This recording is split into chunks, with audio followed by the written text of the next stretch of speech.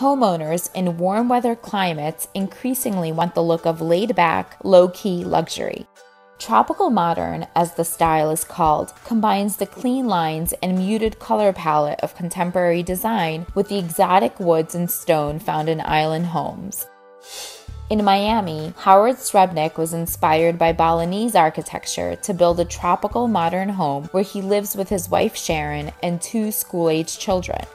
To maximize the views of Biscayne Bay, Mr. Srebnick worked with architects at Choif Levy Fishman to design a home where the emphasis was on the outside. Wall-length sliding doors open to the outdoor terraces and an infinity-edged pool with a shallow splash area. Mr. Srebnick spent nearly $3 million to build the 9,600 square foot home.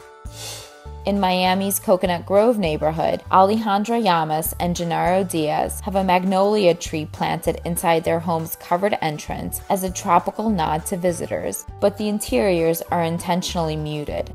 A guest house with a gym, maid's quarters, additional covered porches, and a separate massage area also contribute to a soothing spa feel. Miss Llamas is listing the 2-year-old home for $11.9 million because her 2 teenage children will soon be off to college and she wants to downsize. Near Hawaii's Kona coast, Jenny Wilson and her husband Bruce built a tropical modern home with some of the traditional materials found in Hawaiian homes.